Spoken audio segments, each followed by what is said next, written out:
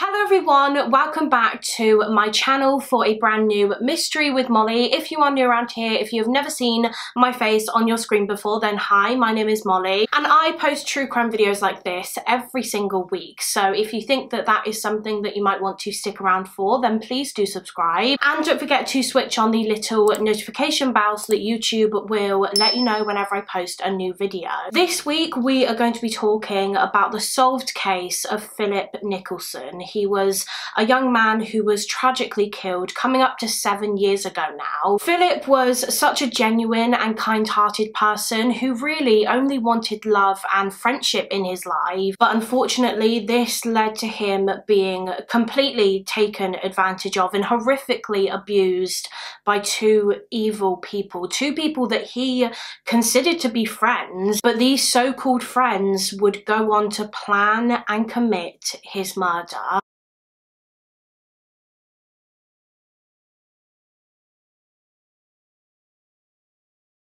So for this week's case, we are going back to the year 2015 in the town of Bournemouth, which is located in Dorset on the south coast of England. And this is Phillip Nicholson. He was 22 years old at the time that this case took place, and he lived in Bournemouth. Phillip was born to parents Chris and Michelle Nicholson. He was an only child, and growing up, Phillip was always incredibly close to his family, particularly with his grandfather. He was so close to him. Phillip's mother, Michelle, described them as being honestly like best friends. They were inseparable. They spent a lot of time together when Phillip was a child. His grandfather would often look after him whilst I think his parents were at work, and they would go out and just do things together. They would go on little adventures, as his grandfather used to call it. Phillip was described by his family as being a very kind and caring young man. His father, Chris, described him as being a fantastic son who always had a smile on his face, which in turn made other people smile. He was always just a very happy young boy. When Phillip was still a very young child, it was actually determined that he had some learning disabilities. He had global developmental delay. As stated on the Wikipedia site, global developmental delay is an umbrella term used when children are significantly delayed in their cognitive and physical development. It can be diagnosed when a child is delayed in one or more milestones, categorized into motor skills, speech, cognitive skills, and social and emotional development. So due to his disability as he was growing up, it did take Phillip a little bit longer than other children to kind of pick up on things and learn new skills. His mother, Michelle, said that he always had trouble rationalizing things. He struggled to understand some situations, but to be honest, he never really let his disability hold him back. In fact, in 2013, when Phillip was in his early 20s, he decided that he wanted some independence in his life. Up until this point, he had always lived with his family, with his mum and his dad, but he decided that he wanted that to change. He wanted to move out, and so he did. He moved into a flat in Bournemouth and he went into supported living, and he underwent an assessment to determine what kind of things he could do independently whilst he was living on his own and what things he might have needed a bit of help and assistance with. So he was still getting his independence, but at the same time he had the support of care agencies when and where he needed it. And Phillip was so excited about this next chapter in his life. This was such a big deal for him, living alone for the first time. And I think at first, when he first moved into his flat, he did really love it, but over time he did start to feel quite lonely. It must have been such a huge adjustment for him. He'd gone from always living with his family, always having people around him 24/7, to now all of a sudden living completely on his own. What he really wanted in his life was a girlfriend, a partner. He had always grown up kind of idolizing his parents and their loving relationship, and he wanted that for himself. He wanted to find someone that he could spend the rest of his life with, and eventually eventually he did meet someone. He met a girl named Isabella Gosling. She was just a year or two younger than Philip, and the two of them met on a dating app, I believe. Now, Isabella also had some developmental issues. She had atypical autism, and she was also diagnosed with having 2 personality disorders, although I'm unsure exactly what personality disorders she had. I couldn't find that information online. But when she and Philip started talking on this dating app, they very quickly started seeing each other, and things seemed to be going really well. They seemed really happy together,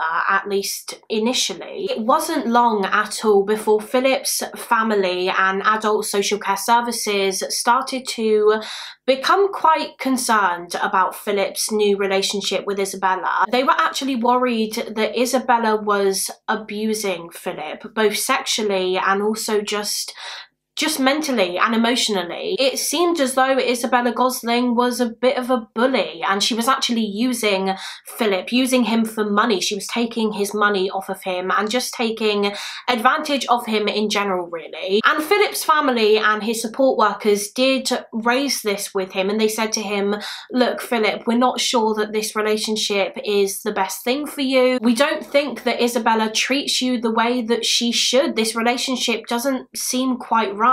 But unfortunately, Philip just couldn't really see it. As I said earlier, his learning difficulties meant that Philip sometimes couldn't really understand certain situations, and he couldn't see things or people for what they really were. He didn't always get the fact that not everyone had good and pure intentions. So when Isabella was doing all of these horrible things to him, he didn't, I guess, grasp the seriousness of it. He was just so happy, bless him, to finally have a girlfriend. And so the relationship continued, and so did the abuse. Isabella continued treating Philip just awfully. And actually, it wasn't long before she started cheating on Philip. Just weeks after they first got together, she started seeing another man at the same time. His name was Richard Moores. He was around 25 years old, so a couple of years older than both Philip and Isabella. He was often homeless. He lived on the streets, and he did not have a very good reputation at all. He was apparently a very violent man, and according to sources, he was actually known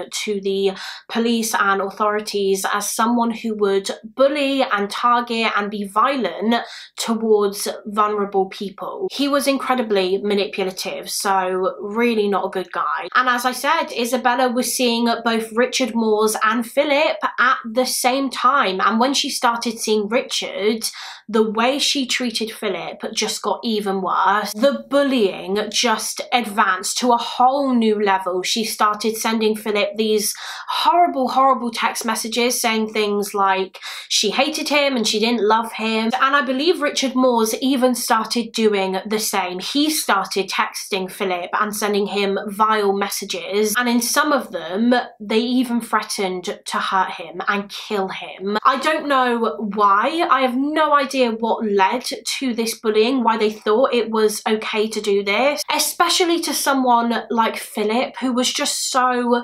vulnerable and was just such a kind and caring person and just wanted friends and a girlfriend. But they honestly treated Philip like their punching bag and their bank. Isabella continued to steal his money. She actually convinced Philip to take out another bank card in her name, and she withdrew about £800 from his account alongside Richard Moores. And she also made Philip pay for her mobile phone. She signed up for a phone contract and she used his bank account to pay for it. And she got away with all of this because she was so cunning and calculated and very clever, actually. Both she and Richard Moores were. Because yes, a lot of the time they were truly, truly awful to Philip, but not all of the time. They would constantly switch up how they treated him. So one minute they were so nasty to him, they would take advantage of him, they would take his money, they would send him these horrible, horrible messages, and then the next, they were nice as pie to him. They would say that they wanted to hang out with him and they wanted to be friends. So Philip never wanted to cut them off, because when they were nice to him, it was amazing. He had friends, he had a girlfriend, which was all he ever wanted. So he put up with the abuse because I guess in his eyes, maybe it was better to have friends that were horrible and abusive sometimes than have no friends at all. But eventually, as time went on and the abuse from the pair just continued and gradually got worse, Phillip did stand up for himself and he said that enough was enough. He didn't want to be friends with them anymore, and he didn't want to be Isabella's boyfriend if they kept treating him the way that they were. He was ready now to cut all ties with Isabella Gosling and Richard Moores. But then around September of 2014, Isabella dropped a huge bombshell on Phillip. She told him that she was pregnant. She was pregnant with a baby boy and that he was the father of her baby. And as soon as Phillip learned this news, he knew that he couldn't cut off Isabella. He had to stand by her because he was now tied to her forever. She was going to be the mother of his child, and he wanted to be involved in this child's life, heavily involved. He was actually so over the moon about this pregnancy. He was so excited at the thought of having his own little family. That was something that he'd always dreamed of having. However, Isabella didn't just tell Phillip that he was the father. She said the same thing to the other man that she was seeing, Richard Moores. She told both of them that they were the baby's dad. And to be completely honest, I don't know which one actually was. There really isn't much information online at all that I could find anyway about this baby and this pregnancy. So I'm not 100% sure if Isabella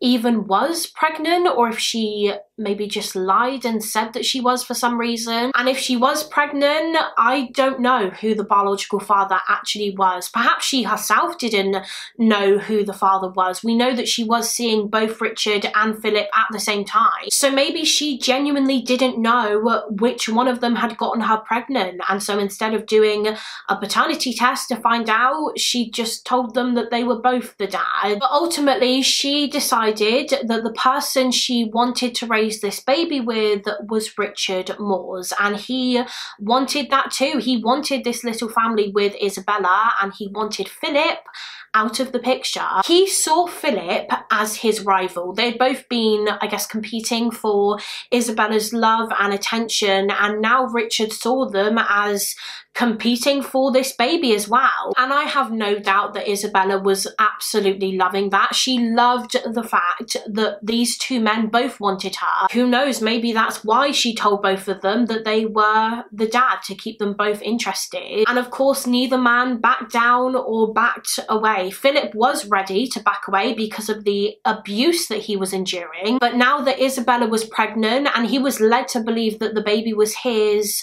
there was no way that he was going to leave now. He had to stay for his child. And so the mistreatment of Phillip just continued. Richard and Isabella would verbally attack him both in person and over text message. They would be aggressive and violent towards him, and Phillip just felt like he had to put up with it because he wanted to be in this baby's life. Although saying that, according to sources, Phillip did go to the police, I think a couple of times. He reported Isabella and Richard because of the abuse, but it doesn't appear as though much was really done. No action was really taken by the police. They didn't even pay a visit to Isabella and Richard following the reports, according to one article. And so they got away with the abuse. And when Isabella and Richard found out that Phillip had gone and filed these police reports, they would threaten him and they would say, "We're not going to have anything to do with you anymore if you keep going to the police about us." And over time, Phillip's family's concerns for him and his welfare just grew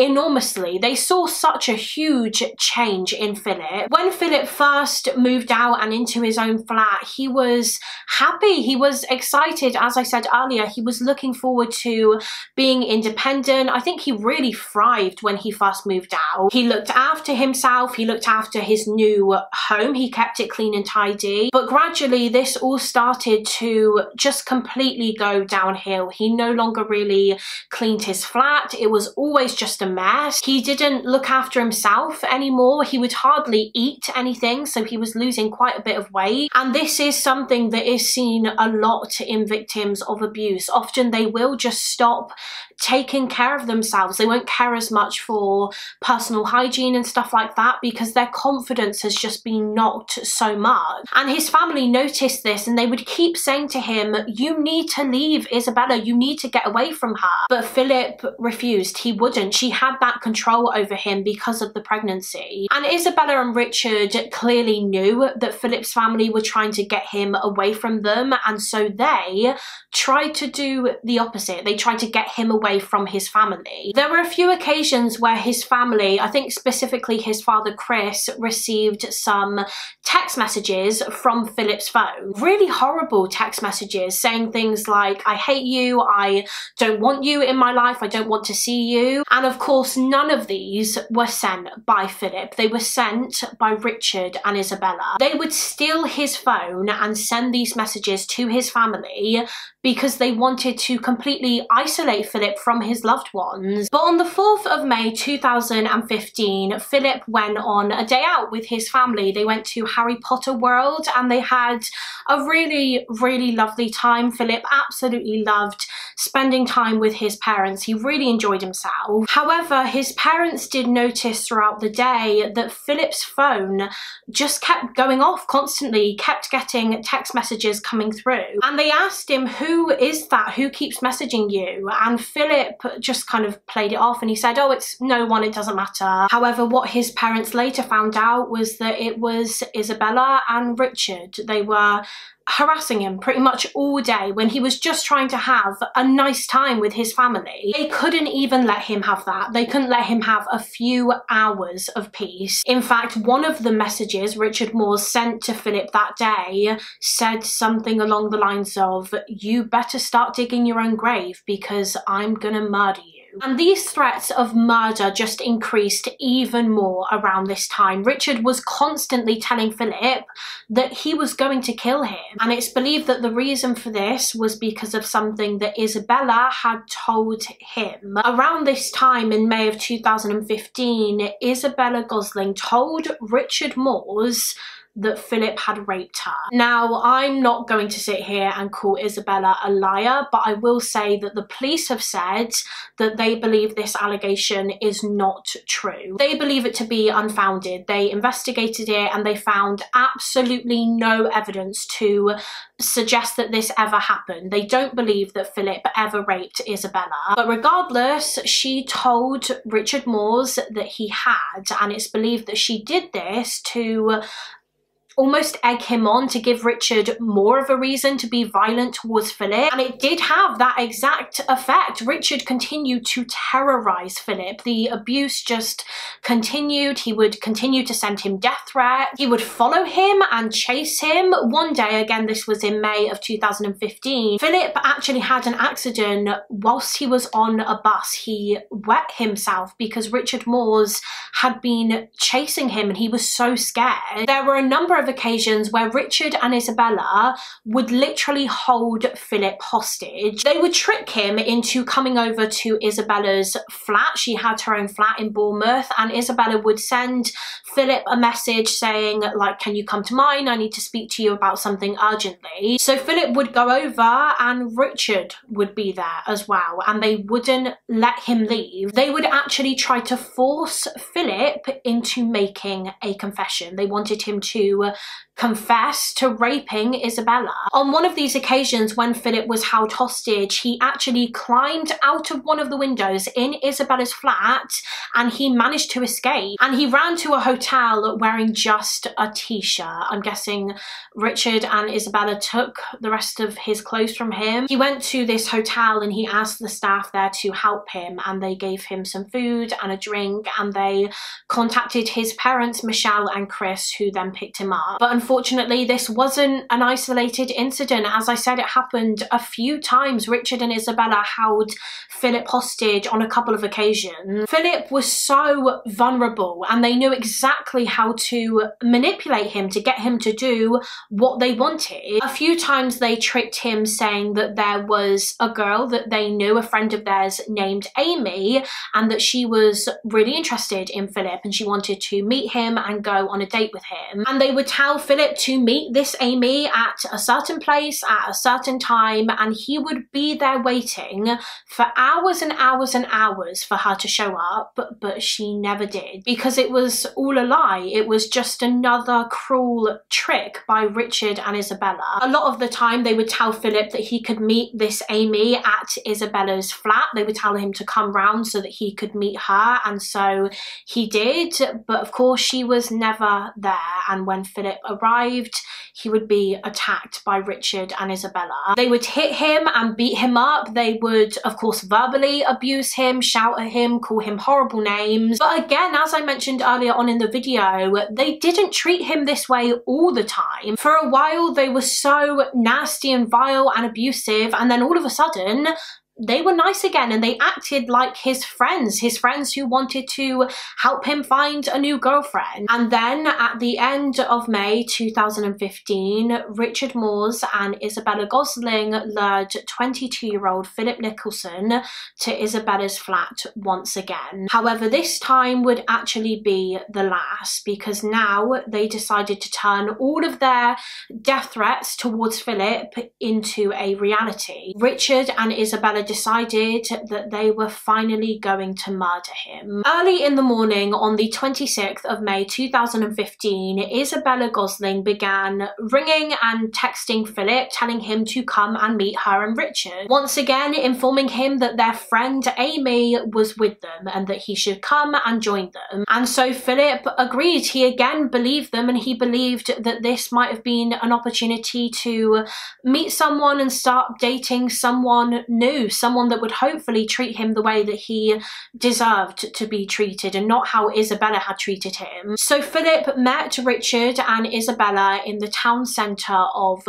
Boscombe in Bournemouth, and it's believed that there they managed to convince Philip to come back to Isabella's flat where Amy was waiting. Her flat was located in Mallard Grange on Sea Road in Bournemouth, and so all three of them began walking back to the flat, and they were actually caught on CCTV during the journey. Richard and Isabella were walking in front and Philip was just behind them. He's the one wearing the red shirt. And actually a lot of people, including detectives and Philip's family, believe that Philip was very, very scared. They could just tell from looking at the CCTV. Just the way in which he was and the way that he was walking, they could tell that he was very apprehensive. He wasn't walking alongside Richard and Isabella, he was walking behind them, almost like he was frightened and nervous and unsure as to whether he should actually go with them. But sadly he did. They carried on walking, and when they arrived at the flat and they walked inside, Philip would have realised that this was just another one of Richard and Isabella's twisted and cruel tricks. Once again, there was no sign of this Amy, and pretty much as soon as they got Philip inside and behind closed doors, the pair attacked him. They began shouting at him, beating him, and the whole thing was actually recorded. Isabella got out her phone and recorded this horrific ordeal. The audio recording was around 17 minutes long, and it captured the last 17 minutes of Phillip Nicholson's life. They completely tortured Philip during these 17 minutes. They were beating him and again trying to get him to confess to raping Isabella, and the whole time Philip was just pleading with them to stop, just stop hurting him. He was literally begging for his life, but they didn't stop. They just continued with the abuse. And then towards the end of the recording, Isabella said to Richard Moores something along the lines of, "Go on, do what you need to do." And I believe it was following this when Richard Moores grabbed a knife and stabbed Philip. He stabbed Philip twice in the back of the neck. And as Philip lay there dying, Richard Moores was heard on the recording saying, quote, "Are you paralysed yet? Have you stopped breathing yet? Please do, because no one will miss you." And Philip's final words before he passed away were, quote, "Please stop, I just want to be friends." They were the last words that he ever spoke before he died as a result of the stab wounds to his neck, which is just one of the most heartbreaking things I've ever heard. Even in his final moments, even after they beat him and stabbed him, he still just wanted to be their friend. Following his death, it's believed Richard and Isabella tried to stage the scene to make it look like a suicide. They wanted it to appear as though Phillip had done this to himself. He stabbed himself in the back of the neck twice. So they left the murder weapon, the knife, at the scene, and then they left and they started walking away from the flat, and they were captured by CCTV walking away holding hands, which just completely blows my mind that they can do what they just did. They can torture and kill a vulnerable young man and then just leave and walk away and hold hands. It's truly sickening. They were also captured on CCTV after the murder on a bus. They got on a bus, they sat down, and Richard Moores can be seen putting his arm around Isabella like he's comforting her. They took the bus to Weymouth, which is just under 40 miles away from Bournemouth, so clearly they were trying to go on the run. And it turns out that later that day, the same day as the murder, this evil couple actually got engaged. Richard Moores got on one knee and he proposed to Isabella. He asked her to marry him and she said yes. And if that isn't one of the most wild and twisted things you've ever heard, they literally got engaged just hours after they killed someone. That just shows you how disconnected they were from the crime, how little they cared about what they had done, how insignificant it was to them. The fact that they can torture and then stab someone to death and then just hours later decide to get married is absolutely insane. Philip's dead body was found in Isabella's flat the same day that he was killed. He was murdered on the morning of the 26th of May, and I believe his body was discovered later around midday. I'm unsure on the circumstances that led to his body being found, but I do know that it was the police that found him. They went into the flat and discovered his body. So I'm guessing that neighbours must have contacted the authorities or something. Perhaps they heard the murder take place. They heard Philip shouting and screaming, and so they called 999. But when he was found and he was identified, obviously officers were sent to inform Philip's family of his passing, and it didn't take long at all for the police to identify the main suspects in this case. They knew that the perpetrators were Richard Moores and Isabella Gosling. I mean, Philip was found murdered in Isabella's flat, so the pair were very quickly tracked down. The police found out that they went to Weymouth and they were arrested and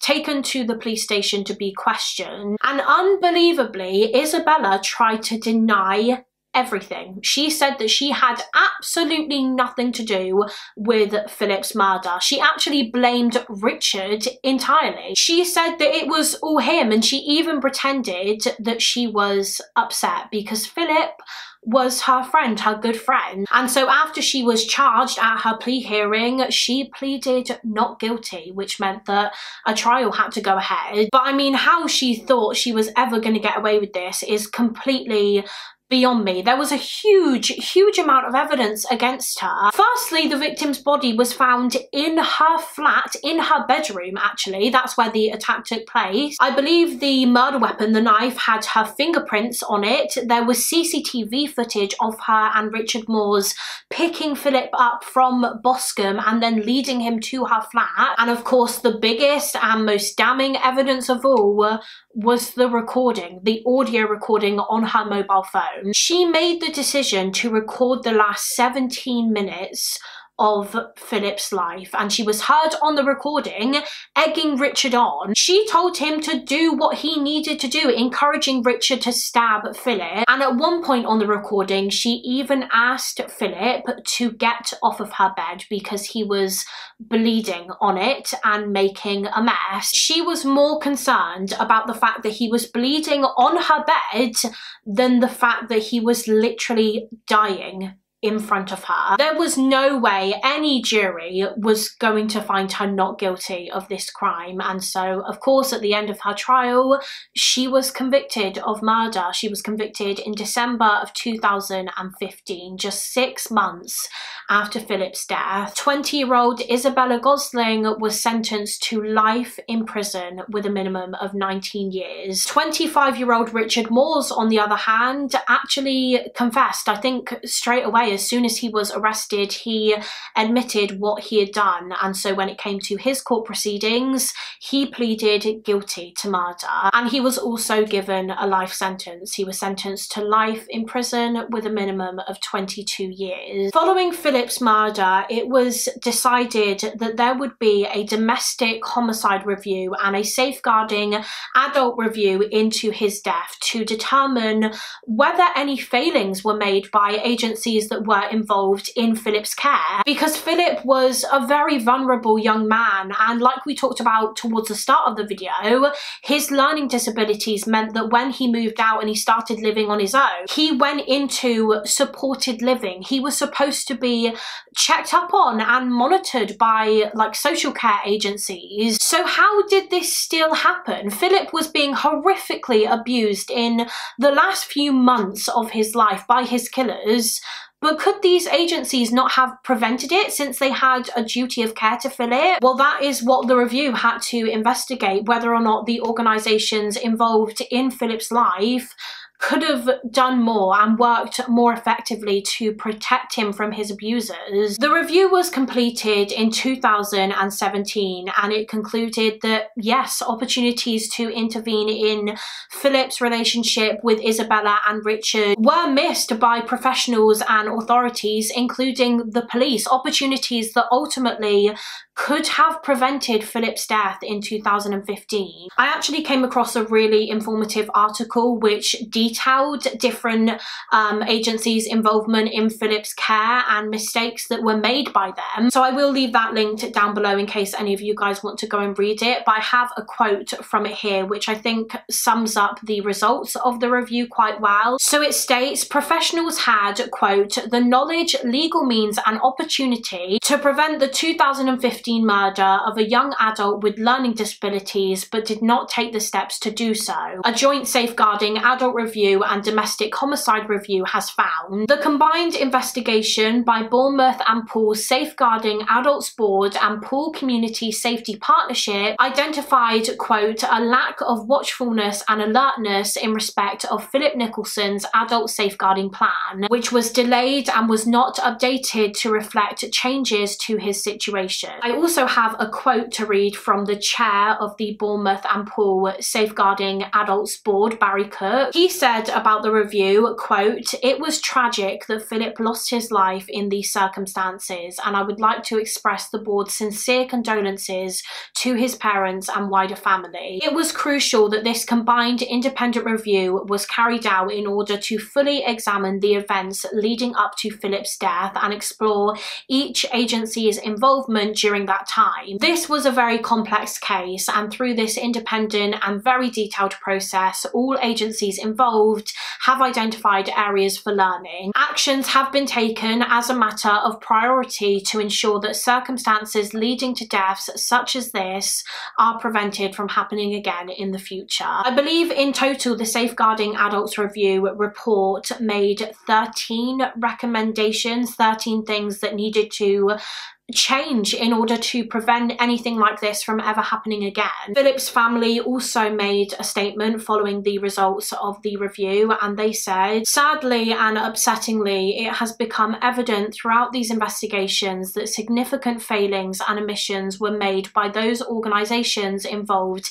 in Philip's care, which we strongly believe could have prevented his death. We support the findings of the report and the lessons that need to be learned, but it provides us with no comfort having lost Philip. My heart really goes out to the Nicholson family. This is such an incredibly tragic and heartbreaking case. What Philip went through, not just on the day that he died, but in the months leading up to it, is just unimaginable. The terror that he experienced is just unimaginable, and I can't wrap my head around why. This is one of those cases where there just doesn't even seem to be a motive. It's just truly sickening what they did, and I'm glad that they are going to be in prison for a long time. But that is it for this case. That is the case of Phillip Nicholson. As always, please do let me know your thoughts and opinions on the case in the comments. I would love to hear what you guys think. Also, let me know of any other cases that you would like to see me cover on this channel. Again, you can let me know in the comments, or alternatively, I do have a case request form linked in the description box. And yeah, thank you all so much for watching. Please do give this video a thumbs up and subscribe if you haven't already, and I will see you again next week for another mystery with Molly.